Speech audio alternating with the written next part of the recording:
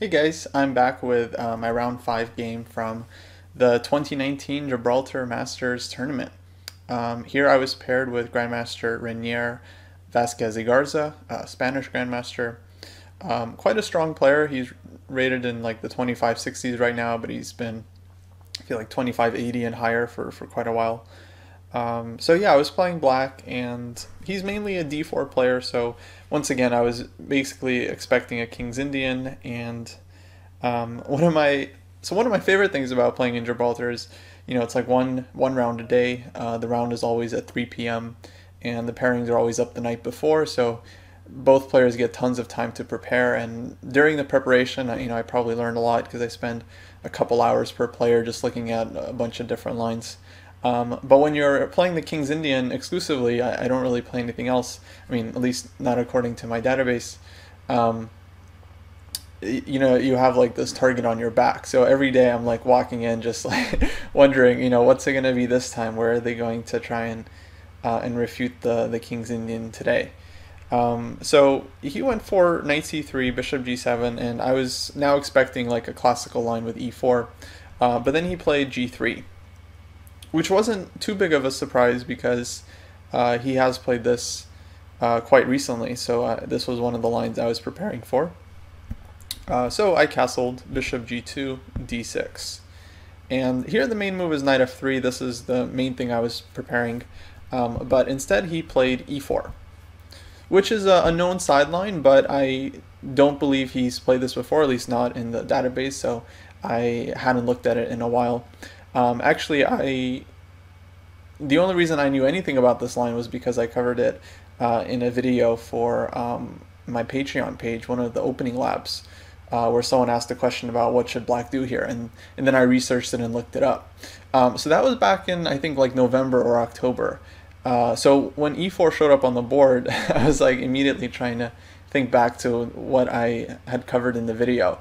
And it helped me out because I remembered an important trick in this line. So I played e5, this is the main move, and knight ge2. So this is kind of white's idea. He's just trying to get a huge space advantage. I think black has different ways of playing here, but I remember the main way is to play knight c6, just putting pressure on the center. White usually has to push d5 here, and then knight d4. So I'm seemingly sacrificing a pawn, but it's a nice tactical trick that is really important for King's Indian players. I have knight takes e4 because white's king hasn't castled yet, and queen takes e4, rook e8 just wins the game. So because of this tactic, white can't take on d4 yet, so instead he just castles. And here was an interesting moment. So I knew the line, or the main move, was to play c5 here. And this one actually leads to a real, let's say, temporary pawn sacrifice, where white takes on c6, black takes back with the pawn. Now white can take on d4 and take this pawn, but black gets some counterplay with knight g4, and the queen is attacked and has to move. I think I was mainly looking at queen d3 here. At least I was trying to recall the theory during the game, and I remembered something like this: knight e5, queen e2, bishop e6, hitting the c4 pawn. White is forced to play b3, and now black finally wins the pawn back with knight takes c4, b takes c4, and bishop takes c3. So I was pretty sure this is what I covered in the Patreon video when I was researching what black should do here, but I couldn't remember the evaluation of this position, like whether it was equal or close to equal, or maybe white was slightly better but it's playable. And more importantly, I really had no idea how deeply my opponent prepared this line. So at the board, I was trying to think, like, should I go for this? It's kind of a sharp theoretical line. If he knows some ideas here that I don't, which probably he does because he prepared this himself, then I could be in big trouble right out of the opening. So I didn't really want to do that. It just seemed like kind of a losing play to go for a line that your opponent has prepped much better than you have, and you're not really sure, like if I was confident that it was equal and black is holding, then I would go for it, but I felt like maybe white might be getting like a small plus there, so I'm not sure if I was like ready to play it. I think it ended up being a good decision not to play it for a couple of reasons. I ended up going with knight takes e2 here. And this was kind of an over-the-board improvisation just based on trying to get a playable King's Indian position. And after queen takes e2, I played the move knight to d7. So yeah, during the game, this kind of made sense to me. I want to play f5, and I put my knight on d7 and not any other square because I feel like it's quite naturally going to be posted on c5, supported with a5, and that just looks like a great development scheme. So after the game, I checked like the theory, and it was definitely a good thing that I didn't go for the line, because I remembered most of it correctly, but not all of it. So here, for instance, white's main move is queen d1, not queen d3. Then after knight e5, we do get this line with b3. Knight takes c4, takes, bishop takes e3. It's a little bit different, but there is some theory here. And my memory was partly correct. Like, black is okay if you play like a computer and if you like have good prep here. But if I was on my own, like after rook e8, rook c1, I'm not sure I would have found the right ideas here. And also queen d1 is not the only move in the position for white. Apparently queen d2 is a move here. The point being, after knight e5, white can play b3, and now I don't have knight takes c4, so I don't win the pawn back immediately. And yeah, basically have I have no idea whether black is getting enough compensation for the pawn here or not. During the game, it would have been tough to figure all this out. So I'm quite happy that I went for a position that I thought was playable and flexible enough, and I was confident enough in my King's Indian abilities to kind of play this middle game properly.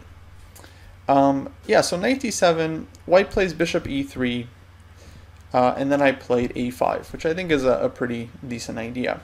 And actually, interestingly enough, I feel like this game might even be theoretically relevant, because from what I understand, at least looking at the theory, it seems like most players who go for this line will play c5 and go for this line, where I feel like black is kind of on the verge of being worse or just ending up a pawn down. But knight takes e2 and knight d7, I think it's been played, but very, very rarely, and not by any strong players. But I feel like it gives black a very healthy, like King's Indian type of middle game, and a much more fluid play, and you don't have to sacrifice a pawn. So I feel like this is kind of an improvement over what is kind of considered the main line.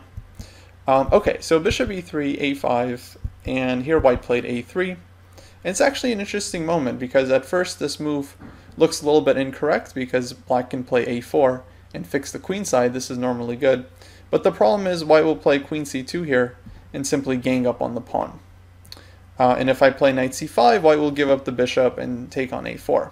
Now sometimes black can sacrifice a pawn in this way and just take the dark squared bishop, but here it feels like a little bit too much, and black really isn't getting enough, I think, for the pawn. So instead, after some thought, I decided to play b6. And then white pushes b4, so he's getting his main counterplay going, or his main play going, and I'm getting my counterplay with f5. And now typically in these positions, white would like to play e takes f5, g takes f5, and f4 to kind of fix the structure, but the problem here is that the knight on c3 is hanging, so black can take on f4, and white is losing material, too many things under attack. So f5, he instead played f3, which I think is also quite natural. I pushed f4, bishop f2, and h5. And at this point, I wasn't really sure about the evaluation of the position. It just seemed like black is getting some play, and my plan is pretty natural. I want to play g5 and bring my knight to f6 and eventually break with g4 and just try to create some holes on the king side. Here I was a little bit concerned about the move bishop h3, because it's a typical idea for white to try and trade the light squared bishops. But even after these bishops trade off, black's queen shows up on c8, and then I'm threatening to jump into h3. And then actually we discussed this after the game of king g2. Black has this nice move, knight h7 here. And I'm threatening to go like knight g5, and again queen h3 check, or taking on g3, and it's not fun for white. As my opponent said, like, the bishop on g2 is a bad bishop, but it is defending the king, so it is quite important in this position for white. Another interesting idea is that had white taken on f4 here, I was calculating this during the game. I could recapture e takes f4, but I think also really interesting is just the immediate move knight h7. Kind of a typical pawn sacrifice. So I'm inviting white to take another pawn on e5. I think this would be a pretty serious mistake because bishop takes e5. My bishop gets in, my queen is coming in, knight again is coming to g5. My rook is opened up, and yeah, black just has a tremendous attack. So yeah, I agree. I think that would have been too dangerous for white. Instead he goes for knight b5, so he's improving the knight. He's getting ready to eventually break with c5. I put a g5 and rook a c1. Okay, so now white is, again, just wanting to play c5 very soon. But yeah, this is actually a really interesting moment because I wasn't quite sure what to do here. It's always a tough one in the King's Indian because the most natural move to follow my plan is to play knight f6 and then g4 and we're good.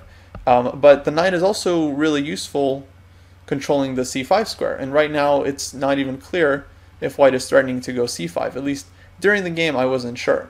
So I was really considering this move rook f7, for example, which is a very thematic King's Indian move, defending the c7 pawn in advance, preparing a move like bishop f8, and then swinging the rook to g7 to help the attack. And here I was trying to figure this out. So if white just plays c5 immediately, I take, let's say I take with the knight, and I force white to give up the bishop if he wants to break through. And the problem is white does break through, but he gives up the dark squared bishop, so I can take on g3 here, for example, h takes g3, and then play a move like h4. And white is having trouble on the dark squares. I think g4 seems like a possible move, and then, for example, bishop f8, just using the square for my bishop. Now my bishop gets this nice diagonal. And yeah, I feel like black is doing very well here, because okay, my structure is quite weak, all my pawns are bad, but white's bishop on g2 is really, really passive, and the dark square bishop is quite strong. So yeah, during the game, I really wasn't sure about this position. It's only analyzing afterwards with Stockfish, I kind of was convinced that black is doing well here. So yeah, this rook f7 move I think was definitely the way to go here for black, because I actually don't think he would have played c5 here. Because it seemed like he didn't want to while my knight was on d7. But if white doesn't play c5, it's not clear what move he makes, because, well, this is his main break in the position, and there doesn't seem to be a way for him to build up so easily. Maybe rook c2, and then doubling on the c-file. But then I imagine black has time to just continue my own regrouping with bishop f8, and it just feels like black's moves are going to be easier to make on the king side, because I just have rook g7 next, and then again g4, and I feel like eventually maybe h4, and I should be able to break through. And from white's point of view, once my bishop shows up on f8, now it's very hard to get c5 in, even with the second rook on c1, because I'm just going to have so much protection over the square. So yeah, I feel like during the game I ended up going for a takes b4, opening the a file, a takes b4, and then knight f6. And I had a very clear idea in mind here, and what I did is not bad. I think it just wasn't the best. I think what ends up happening in the game is black gets a pretty safe and holdable position. With rook f7, I think I might even start fighting for the advantage. At least according to Stockfish, black is already looking good, which is a lot, because Stockfish really hates the King's Indian. I mean, every position it feels like it. The fact that the position isn't evaluated at +1 is kind of a miracle. Oh, whoops. So I'll show you what I did. I played a takes b4, a takes b4, and knight f6. And I'm basically allowing c5 with the idea, feeling that white isn't actually achieving that much there, and I should just get my play going with g4. So c5. I take on c5, b takes c5, and bishop a6. I think this is kind of an important idea. I slow white down quite a bit because of this pin. He definitely has to react to this because rook b8 is coming. And he played rook a1, which I felt like was the best move. Now, if I'm not careful, white is potentially threatening to take on a6. And then after rook takes a6, he can take on c7. And I think he's doing well there. But first I threw in f takes g3, h takes g3, and my idea was actually just to take on b5. So I'm giving up the important light squared bishop, but the point was that now, like, very soon we're going to get c takes d6 in the position, and then c takes d6, and then all the play is just going to be centered on the king side, which means that white's two bishops are not going to be all that strong because my knight is a good piece when the action is kind of localized on one side of the board. Not to mention I also have this break with g4 coming, which is going to be really nice for my knight coming to g4. So bishop takes b5, queen takes b5, I trade rooks, and I felt like trading pieces here is actually slightly in black's favor because now all my pieces that are left are on the king side. My bishop on g7 is passive, but so is white's light squared bishop. Both of these bishops are doing a nice defensive job. But my knight here is a very, very annoying piece, especially after g4. And I've definitely seen some Hikaru Nakamura games where it seems like he's kind of worse the whole game, like slightly worse, but eventually the position simplifies. Here c takes d6, c takes d6 was played, and then he ends up with this kind of weird like late middle game type of position where his knight can do a lot of damage on the king side. So actually already here I was feeling extremely comfortable, and I felt like black is probably not worse anymore. Not that I was much worse earlier, but you know, you never know in the King's Indian. So here white plays rook a7. I think this move is pushing it a little bit because already I think white should actually be thinking about making sure to equalize here, but it's still fine. I took on f3. Now there was an interesting moment here because white does not have to recapture right away. He has some other options. Actually, the engine thinks bishop h3 here is quite playable. During the game, I was a little bit concerned about this move, queen b7, threatening the mate on g7, but I have this nice resource with knight e8. And I cover the bishop. Everything looks super passive, but I did just take a pawn on f3, and now I'm defending the pawn with my rook. So this is now an extra pawn. And after a move like bishop h3, white doesn't actually have any threats here, so I can play queen g5, and I'm threatening to potentially give this check. I'm threatening h4 and to take on g3, and black is just doing very well. I think white is in big trouble. So after some thought, he eventually recaptured on f3, and I played this move knight g4. And yeah, I think black is getting great counterplay here. Okay, now both of his bishops are hanging, and he has to decide whether he wants to give up the dark squared bishop or the light squared bishop. He took this way. I think this was a pretty safe choice. H takes g4 and king g2. So there were definitely still ways for white to go wrong here. I set one little trick here with queen g5 that he avoided, easily. But other players might not have been so lucky. Well, it seems like queen d7 here would be quite tempting for white, but after queen d7, black would have this move, queen f6. And everything is defended, but the bishop on f2 is hanging, queen f3 check is hanging. White is kind of forced to play queen e6. Then black can take, and play rook e8, and I'm going to be picking up this pawn. Now, Stockfish thinks even this endgame is like nothing for black, and white can draw with precise play, but, an extra pawn would definitely be annoying to face. So I was kind of hoping to be able to get this endgame. But, okay, of course my opponent did not blunder and just played the much more solid queen e2. And I was trying to figure out if I could put any pressure here because I realized, okay, I'm not worse at all. My g4 pawn is strong. I can put my rook in on f3 at any point, and it appears active, but I'm really not getting much here with black. I have like queen h5 and queen h3, but it's just one check. The king goes back to g1, and it's no big deal. I ended up playing rook b8. I just figured, okay, if he lets me play rook b1, then things could be dangerous. So he, of course, plays rook a1. And here I realize I just have nothing, so I don't really do anything. I just try not to mess up my position. I put my queen on g6. He played queen c2. I played queen f6, seeing if he'll let me play queen f3 check. He went back, and we just found this like natural repetition, and the game was agreed drawn here. So yeah, I felt like this was a really solid game. I'm quite happy with this one. I was caught in the opening. I was definitely surprised by the line, but I found something that was not only playable, but I think is theoretically like quite good. And then yeah, after the game we talked a bit. He said it was a correct game, which I thought was nice praise, because my games are usually far from correct and filled with like blunders and mistakes. But everything was like quite logical, and it was like all the way until the end stayed very, very balanced. You know, neither side had a chance for like a huge advantage at any point, just maybe small initiative here and there. So yeah, now I'm on 3 out of 5. The tournament is halfway done, so 5 more rounds. I haven't checked the pairings yet for tomorrow, but I'm pretty sure they're already out. So yeah, I'll have to get to preparing soon. Thanks a lot for watching, and I'll see you in the next one. Take care.